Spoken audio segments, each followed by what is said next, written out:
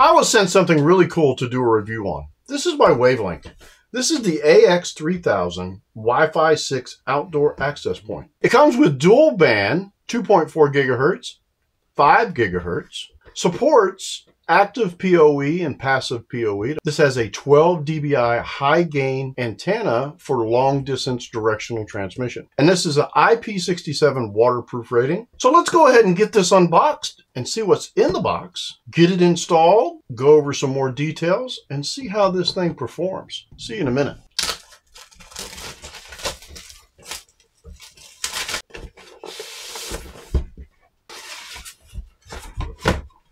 Accessories box, and then the access point, and we'll go over that in detail here in a little bit. Looks like we have some mounting straps, some manuals and paperwork. Looks like we have a mounting template. That's always good to have. So let's see what's in the accessories box. Looks like we have some mounting pads, little sticky pads to mount this. This looks like the power supply for the PoE, which this is the PoE right here. An Ethernet cable. And it looks like we have some weatherproofing for the Ethernet cable. And then a little wrench to be able to tighten all that up. Very nice. So now, let's take a look at the star of the show here. Wi-Fi 6. And this is the AX3000. And right under here is where you would plug in the Ethernet. Here is the bracket on the back for mounting. Spots under this bracket which allow you to run those straps through if you choose to go that route. And then if you needed to screw it onto a wall or something like that, these little spots right here will allow you to do that if you line it all up. And that's where this little template right here would come in. That would help you line everything up to get your holes drilled just right and put your screws up there and be able to mount it onto that. Very easy, very nice option. So there's really only one other thing we need to do. Let's go get this thing installed and see how it performs. We'll see you in a little bit. All right, so I want to show you how easy this system is. I went ahead and reset it. There's a reset button right under here, underneath that little rubber tab that allows you to reset it and go back to factory. So that's where we're at right now. I've got the cable, I've got the Ethernet cable plugged in, and this is the PoE switch that comes with the device. Now I've used this, and I used my existing PoE switch, and it worked fine, worked really good. So right here, the PoE side, that's what you need to be able to power this device. And then the Ethernet cable going to whatever device you're going to configure it with.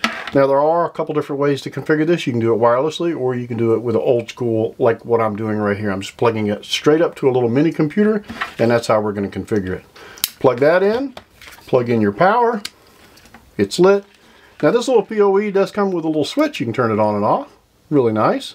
So that is up and running. It's booting up. You can see the activity light on the Ethernet side there and a little blue light right here. Now in the directions here, it is very easy. I can't show you this on here because there's a lot of information in there that, well, it needs to stay in there until you buy this device. And that is the IP address and the password and everything you need for setting this up. All right, so when you put in the IP address that it tells you to put in, you will come to this page. And this is where you would initially put in the password they give you, and then it allows you to change that password. So that's what we're going to do. Now, what's really cool is all the advanced features we have in here. Device status, modem selection, network settings, parental control, firmware update, which I already did, logged in there, checked for updates, it downloaded and updated. Backup and restore, time zone, admin password, timing reboot, network diagnostics, LED control, and signal adjustment. I'm not going to go into here because there's a lot of personal and IP information and all this stuff here, but this kind of shows you all the different features this has. It's very powerful and very nice. All right, so I got this little test board set up here, and I'll show you where it's going here in a second. But what I want to show you is the installation portion of this. This comes with a little pattern right here, and it allows you to line it up, make your holes where they need to be, and then mount it. So in this case here, I'm just going to mount it like this.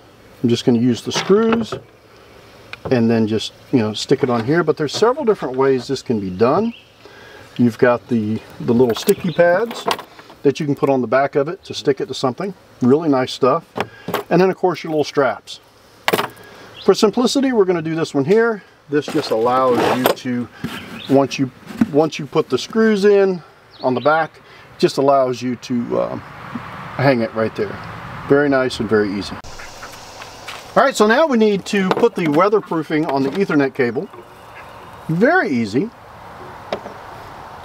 Put this first nut on, and then the rubber seal on next. And then this little crimpy end goes on there, because when you tighten it down, it squeezes up around it.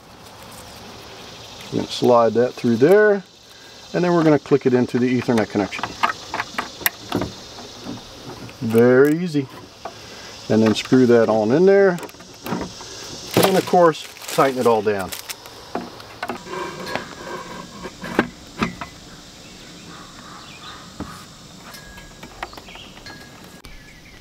All right, there we go. It's up there really high, looks really good.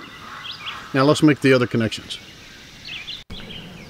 All right, for simplicity, we're going to go ahead and just set this up on the table, but this would be mounted somewhere out of the weather to the device. It's what we just plugged up. So that goes into the PoE. This is our data from our internet connection. So we're going to plug that into the LAN data in. And then we're going to plug it up. Here's the power source. And it is up and running.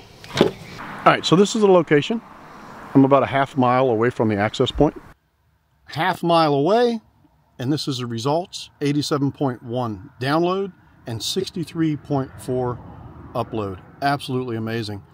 Okay, so I'm halfway in between the location I was at a minute ago, which is a half mile away. So I'm halfway in between that on a road that is right down the road from my house. It's a good distance. This is the speed I'm getting, and I will show you a picture of that here in a second. All right, so overall, this is a very easy access point to install and configure. What's very impressive to me is I have a small 10-acre lot, and 3/4 of it is wooded. On the very end of my property, in the woods, through the trees and leaves, I was able to get internet access. Now, this is one of my favorite hangouts right down here with the ducks, and I've never been able to get an access point or wireless from my cell phone to work in this location. So I'm a happy camper. I have Wi-Fi down in this area on my property. Now, all the other stuff that I showed you, wow, absolutely amazing. So this is a very nice access point. All the details and specs are right there on the page. I hope this helps, and we will talk to you in the next one.